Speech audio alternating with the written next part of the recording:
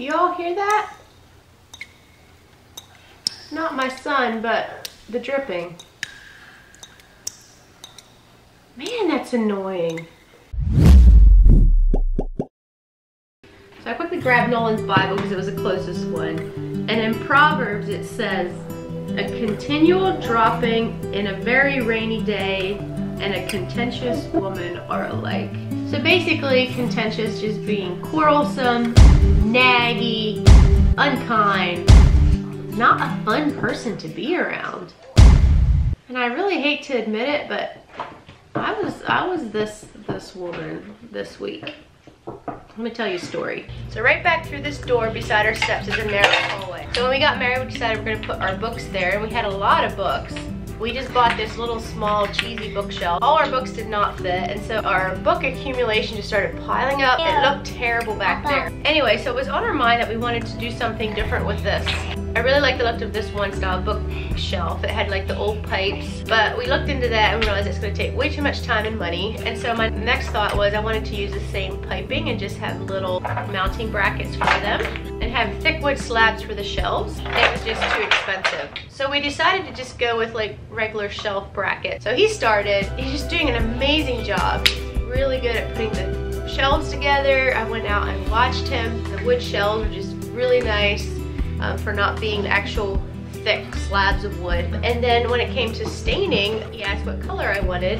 So I wanted kind of like that medium light stain, but then he brought out the point that because it's a pine wood, it would turn more of a yellow orange, and I hate that color in wood. And so we had some dark stain on hand, and we decided to go with dark. Technically dark wasn't my first pick, but once again, it's what we had, and I didn't want a yellow looking board. So he went with dark stain, and it was looking fine, it was looking great.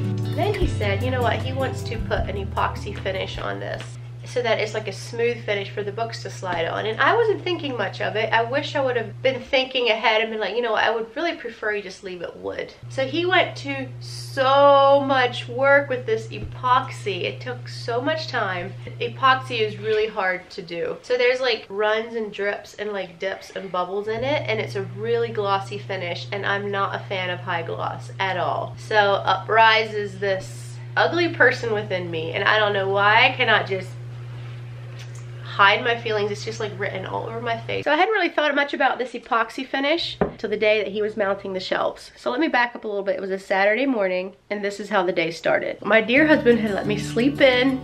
He had Xander downstairs. I get out of bed, and I hear this pounding and banging downstairs. I'm like, yay!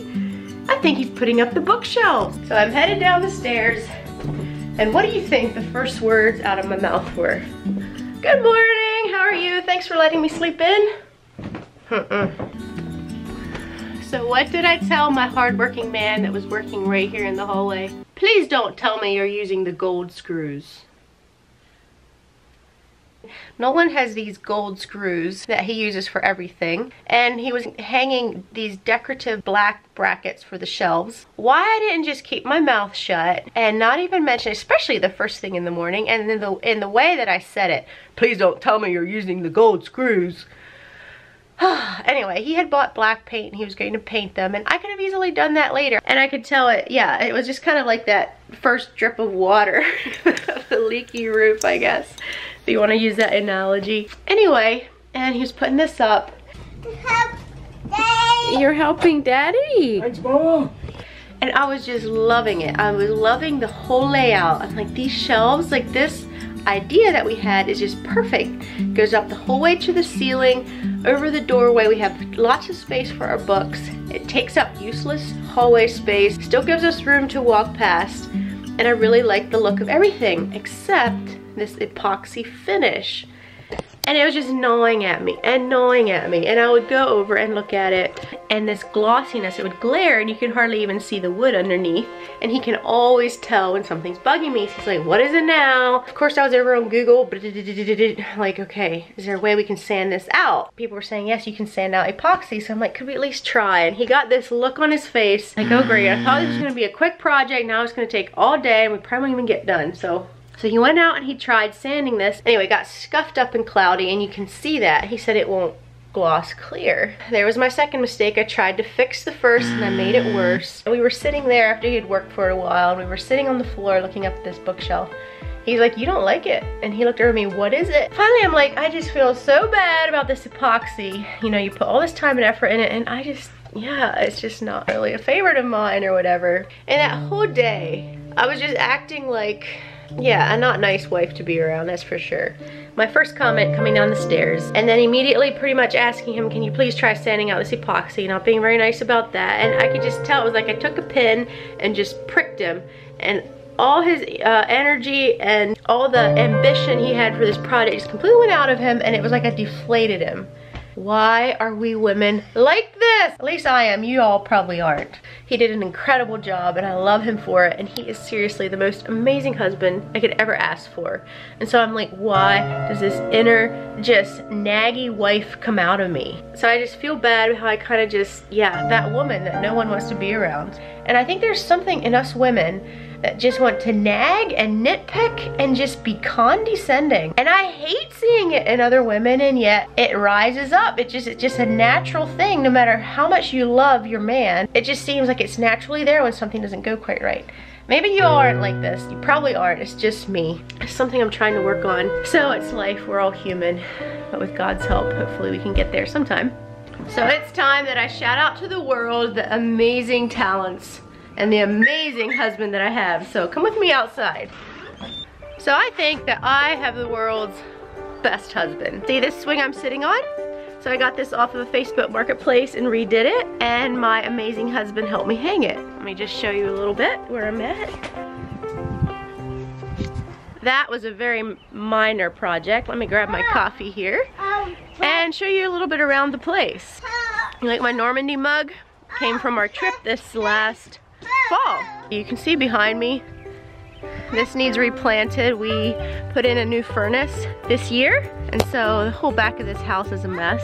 Our house is slowly getting redone. Nolan is working at it, trying to paint it, put in new windows, and it's taking quite a while. So that's why the back of the house always looks like it needs work. All right, so quick story. When we first got married, we moved here. This is actually my dad's farm. But we get to treat it like our own. We're kind of renting to own, hopefully in the distant future. But there was a lot of outbuildings that kind of matched the silo that were gonna be taken down. And there was the cutest little silo with a round roof. And like I got this brainstorm that I wanted to make a garden shed out of this and save the roof because the rest was going to be thrown away. I'm like, well, how hard can this be? And then there was another section of the barn that had like a thick fence that we weren't gonna be using. It was like boards probably yay thick. I'm like, well, that'll be the perfect floor. So I grabbed my chainsaw, or Nolan's chainsaw, head on out, start cutting wood, and I'm like, okay, I can easily screw a big slab of wood together. We'll just nail a nail in the middle and hook a string up to it and make a big circle, the exact size the roof is, and then the slabs will be thick enough. Why can't I just screw upright pieces for the walls?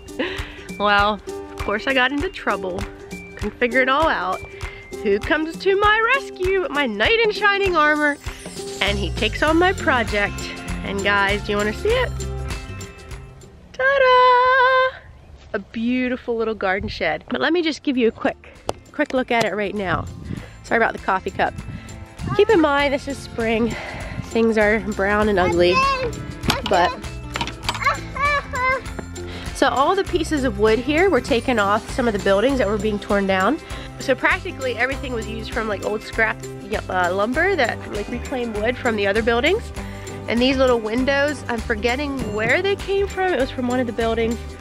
Anyway, and then Nolan made me these cute little window boxes. We made, I forget if I made these or if he did, made these little shutters. Anyway, it's just so cute, and you gotta see the roof. The roof was pre-made, which was what gave me the idea. Well, I don't think the roof's actually gonna show up, but maybe you can see it a little bit. It's just so cute. Come. I'll just back up here.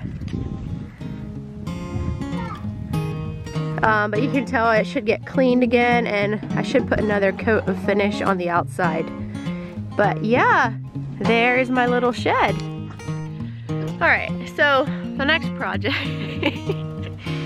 Okay, we're gonna be in our garden for a little bit here. So, let's just say that I don't thoroughly enjoy gardening. I enjoy it, but once it hits about summertime and all the weeds are starting to come up and I have to keep after, I don't really enjoy it. But if something is beautiful and creative, I can stick with it longer. So that's my kind of interesting looking garden. So the next project actually has a long story behind it, which I won't go into it. This was like one of the very first years of marriage. Caused a little bit of marriage stress because my husband had advised me not to get into any more projects. And at that time I didn't realize that he was like literally serious and that I should have listened to him. And I thought, well, it's not really a big deal. I don't have much going. I can surely get into it and do it myself. And it caused for some marriage strife, which I should have known better at that time. Anyway, but long story short, so I saw this picture somewhere of a really pretty arbor made out of like trees, I guess.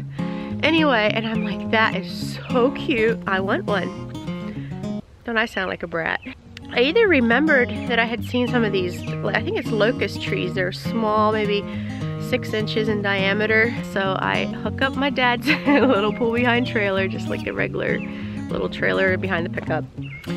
And I grab Nolan's chainsaw and I head out to this field and I start cutting down trees. They're just little ones. They're not big things. They're just little saplings that are only about 6 inches thick. And trim off the branches and haul them to this trailer and bring them home. I had a whole slew of them. And I start working on this project, and I must admit, I did pretty much the entire project myself, so I was very happy with that.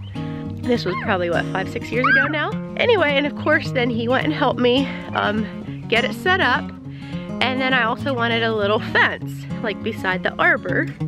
I'll show you guys in a minute here. And so he had to help me make the fence, like dig the holes, put in the trees, and so on. Because some of it was we were running into rocks, and so we put concrete down to make them stable. So, here's my arbor. It's kind of hard to see. Let me get a better view of it here. So there's my arbor and my fence. Maybe I'll see if I have some pictures of it here in the summertime. It looks a lot nicer. And then for my birthday, these weren't here. And then for one of my birthdays, Nolan surprised me and he mounted these little solar lights on. So they light up. But those weren't there before. And I really like this. This is my flower beds along the corner here. And then in there's my garden. As you can tell, there's a path. And that path has another story. So I wanted a path in my garden because I didn't want just straight rows in my garden. I wanted my garden to have rows this way and a little windy path. So I went to my cousin's, he owns a landscaping business, and got some flagstone. And I started digging a path. And my husband came home and I forget how far along I was laying these rocks down, and I was just desperate. It just had to be done that night. Just had to be done that night. I'm trying to get over that. This thing that things have to be done now. When I get into a project, that's all I can think of until it's finished. I'm trying to get over that. But anyway, so he kindly pitches in and helps me finish laying this rock pathway. I really, really like it. It definitely takes some maintenance, like trying to keep the weeds out. So it goes around and around, and then there's like a circle in the middle. Sorry, that wagon got blown over. And then I'm sure you saw these raised beds. So this just happened last year. This section of my garden is really rocky, and my husband was like, yes, we need to do raised beds, and he just pitched in. We got some old fence boards, and he made me these beautiful raised beds that I'd like grow lettuce and things in. I think I have some pictures of last year when it actually looked nice. Trust me, in the summer it got really bad because I was sick and not feeling good, and this garden just went kaput. Anyway, so he built me 3 really nice raised beds, and then underneath here he dug this all out. We laid down plastic, which some of it's showing through here, and put down like big chip bark so that yeah, I don't have to keep after that. So that's my garden. Those are some of the major projects he's been doing. Well, let me show you some more. So hang on with me here. A bird feeder that matches the birdhouse, which doesn't have any seeds in because I'm really bad at keeping it filled. But anyway, bird feeder. Nolan helped me build, or he built. Bubba, please let that go. Xander, you're gonna drop it on your toesies. Anyway, as far as this rock wall, I didn't show you the whole thing because it's crumbling in a couple places, but I think I have a photo of it when it was one of the years I was the happiest with it, with how it turned out. I really struggled with flower arrangements and how to put them all together. That year was one of my better years, and my sister told me she'd come over and help me put them together this year because she is so good at this kind of thing. A quick story about the rock wall is Nolan, we actually got all those rocks for nothing. We just went out in the field, and there's big rock piles where farmers took the rocks out of the field and put them on a pile. So we just went and dug through those rocks and found ones that we thought would work. That's how we built the rock wall, or how Nolan built it, I should say. And he chiseled some of the rocks as well, and he just did an amazing job. He is so talented, guys. So yeah, it's just really fun to see what you can do, and with your husband's amazing help. The shed was pretty much all wood from here, not quite. Obviously some of the framing and stuff wasn't reclaimed wood. The rock wall, that was free. That was from the field. The arbor, that was from the field somewhere too, just trees. Through the mess. This back room, I don't think I've ever showed it to you guys yet. This right here is Nolan's workout gym and my photography studio. I haven't actually used it a whole lot yet, and I need to. Soon after we got it finished, I got really sick, and I haven't put it on priority since. Very quickly, I'll show you some pictures. Here's a quick circle if you want to see. Did kind of a rustic wall here. This was a project I did when I was big and pregnant. Those were like fake brick panels from Lowe's, and we put those up, and then I just took spackling over it and tried to make it look like, I took drywall mud over it, just tried to make it look, yeah, like it was crumbling and such. Oh, and he put this door in for me.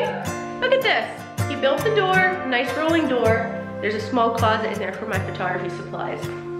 Anyway, behind me, you see this big window. When the shop was built, that window was not there. It was just these tiny windows like this on the side. There was like 2 of them or 3 of them there. I remember I walked into this room and I'm like, there is hardly any natural light. It was really dark, which is not a good thing for photography. And I went on Craigslist and I found this ginormous window. Look at that thing.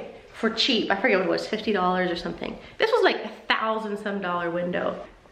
Anyways, I come up to my husband, I'm like, do you think we could put a window in the shop? The shop was already built.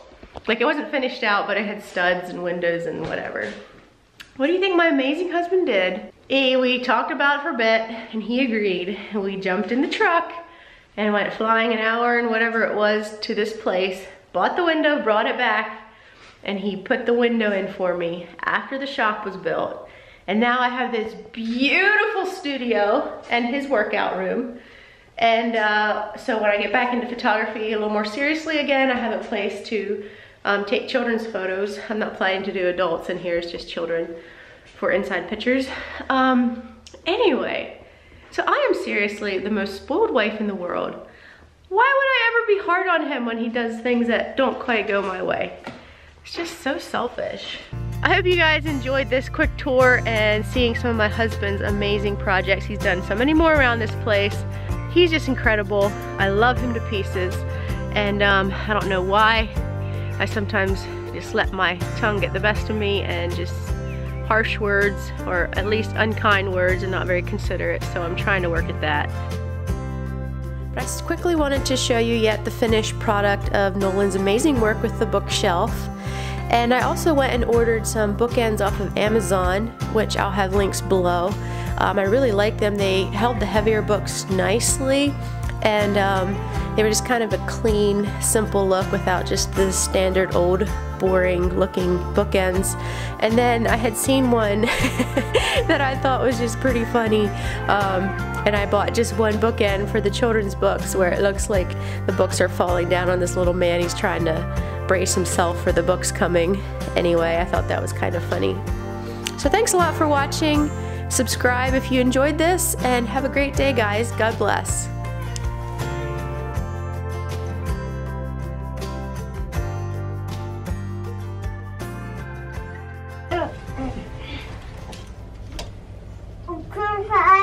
2-5, okay.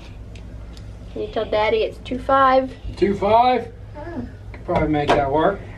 Look at Bubba! Is this Bubba's new bed? Will Bubba go night-night? Yeah, Bubba's going night-night. I got you, buddy. Look at you. I got you, buddy. Yeah, Bubba's going night-night. Oh, okay.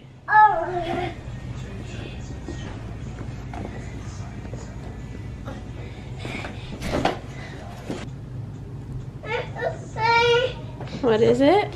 Let me see.